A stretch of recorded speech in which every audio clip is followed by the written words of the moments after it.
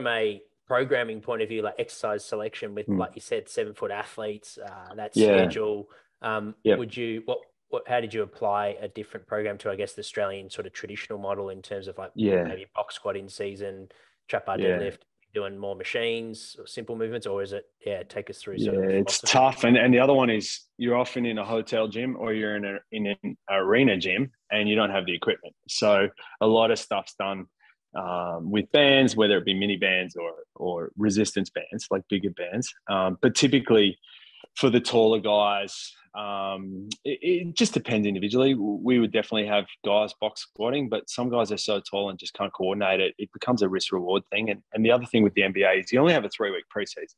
So, and the turnover is so high. So you might get a kid from Europe that comes in and can barely lift.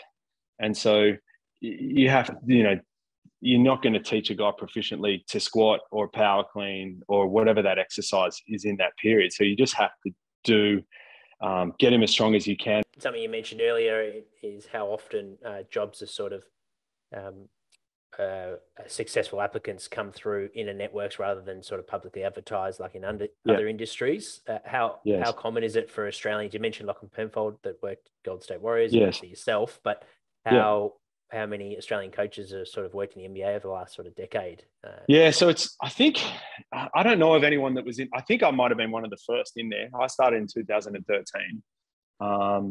And when I started, there was no Australians. And then 4 or 5 years later, there was a ton. But a lot of them came through the networks of the first person over there. So Troy at Milwaukee, they've had a lot of Australians through there. Troy was at the US ski team. And a lot of his staff have come from the US ski team. And a lot of the staff that we had at the US ski team have ended up at different teams. So now, I mean, I don't keep track of it, but I would say probably a third of the teams have at least one Australian on staff, whether it be Oh, wow. in the medical and physio or strength and conditioning. But it definitely wasn't like that when I started, but it proliferated very quickly. So in terms of demand on a strength and conditioning coach working in the NBAs, you mentioned something that sprung out to me in terms of like 7 games in 10 days yeah, in 6 cities. yeah, There's not a lot of life yeah, outside of basketball. It sounds yeah, like with that going on, it's a real bubble. How do you yeah. manage your workload? And I think the best way to describe the NBA travel schedule, if you're traveling with the team, it just feels like you're jet lagged the whole time. You kind of wake up in a hotel room and it takes you kind of 30 seconds to calibrate which city you're in and what's happening that day. At the same time, really, cool opportunities. You get to travel the US and meet a lot of people that you ordinarily wouldn't. But the other thing is for us, we went to the final for 4 straight years against Golden State. And then you think just when you're ready for a break, it doesn't come because the draft is 3 days later. So all of a sudden you've got to do all these workouts for all the draft kids that are coming in. And then summer league hits you a week later and you've got to go to Vegas for 2 weeks. And then I worked with one of our players over the summer. So I just traveled wherever he went. So we'd be in LA or we'd be in the Hamptons and then so it is very demanding. And it was tough for me because I had 3 young kids at the time.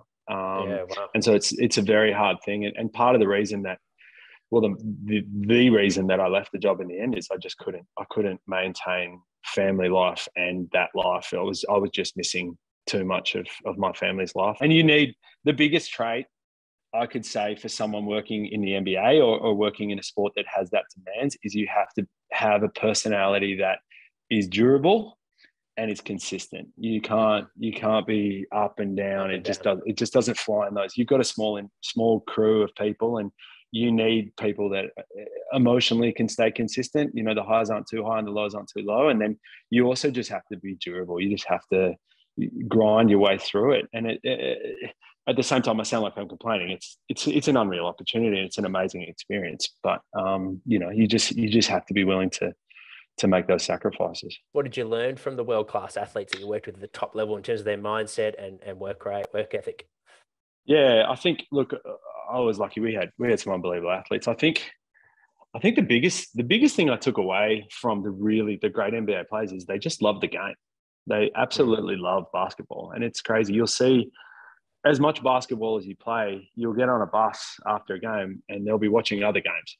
And they're just so passionate about that particular game. And I think to really be the difference between the good player and the amazing player is they just fall in love with the sport, whatever that sport is.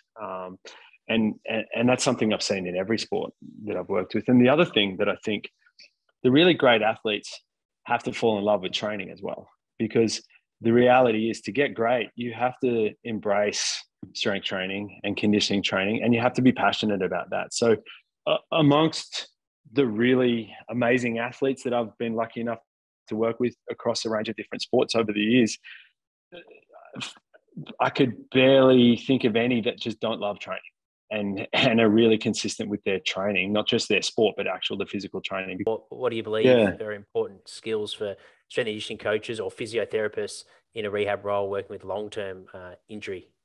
Yeah, I think the best piece of advice I ever got was from Bill Knowles, who's an athletic trainer. He does a lot of the ACLs, a lot of the AFL and rugby league players have gone out to see him, and he told me, because he'd worked with one of the skiers that I worked in the US, he said the most important thing in rehab is to get them to bed tired.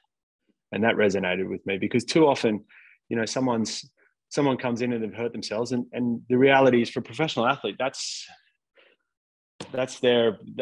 what their career is. That's what they're passionate about. That's what they want to do. That's where their money comes from. And all of a sudden, that's in jeopardy, or that's taken away from them. And it can be a pretty lonely and dark place, even if you're on a team, because sometimes in a team, it's even worse, because you see everyone doing what you want to do, and you're not able to do it.